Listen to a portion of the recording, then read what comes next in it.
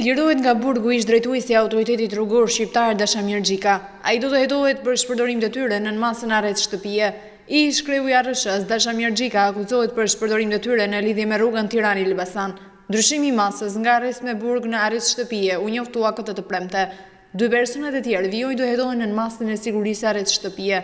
Ish kreu i autoritetit shqiptar të rrugëve u arrestua me 2 shkurt 2018 me akuzën e korrupsionit dhe shpërdorimit të detyrës. Mbi ish numri 1 të ARSH-s rëndonin akuzat e shpërdorimit të detyrës për aksin Tirani-Elbasan, një rrugë e nisur para shumë vitesh dhe e papërfunduar deri më sot. Ndërtimi i rrugës ishte parashikuar të kushtonte $407 milion, por pas auditit të kryer nga Ministria e Infrastrukturës, rezultoi se rruga Tirani-Elbasan kishte një dëm prej $54 milion. Gjykata e shkallës së parë për krimet e rënda liroi Xhikën më 23 korrik pas një vendimi as pak transparent, por pas apelimit nga prokuroria, gjykata vendosi ta rikthejë sërish në burg.